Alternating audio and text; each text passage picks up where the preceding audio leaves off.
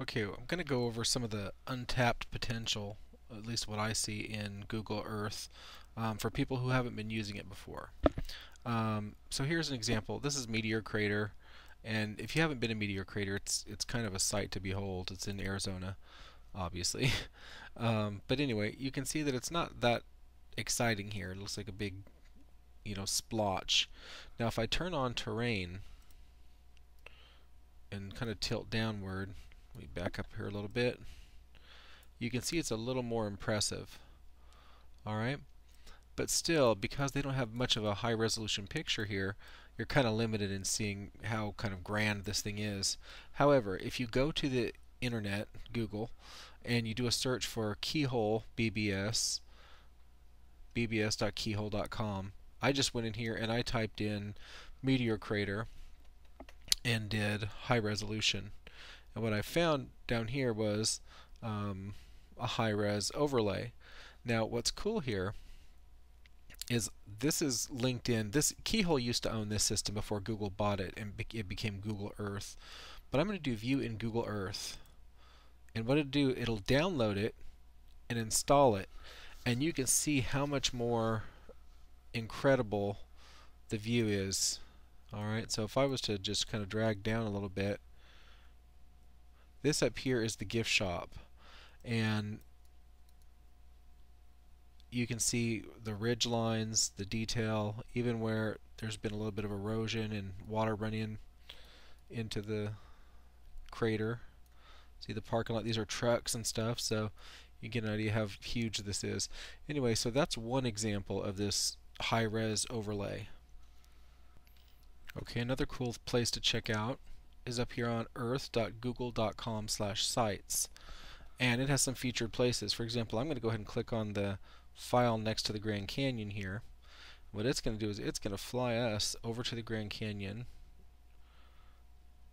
and it's going to put the higher resolution overlays in there. Now you can see what it looks like without the overlays, and hopefully we'll get the overlays in here. Alright, for some reason I'm running slow. Again, if you have a higher resolution graphics card or something, my computer's not really set up for nice graphics, so it's a little slow. Okay, so you can see these higher resolution scenes here, and I can drag backward. And you'll see here that this area isn't quite high resolution yet, so it's going to take a second to do its rendering. Alright, but again, the cool thing is I can tilt this, I can zoom in or out, and really if I gave it a little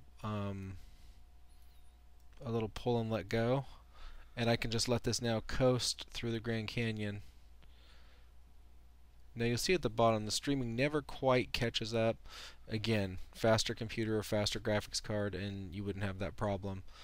But it's pretty amazing that, and this isn't just made up virtual stuff. This is actual ridge lines and stuff that are in the Grand Canyon. Alright,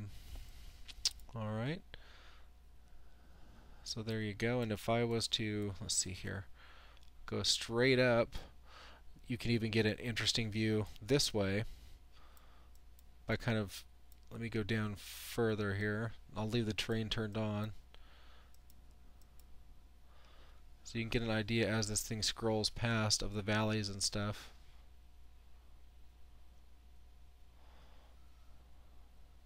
Alright, and again, if I stop, it'll take a few seconds and then you'll see it kind of give that resolution. It's really an amazing program. So I'm going to jump back over here now and turn on like the Lincoln Memorial. Again, back to Washington, D.C.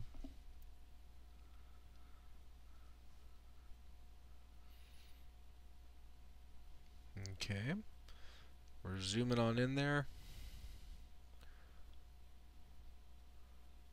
Now you can see that's a pretty high resolution graphic of the Lincoln Memorial. I wish it had the building and stuff set up. Actually, it may. It does.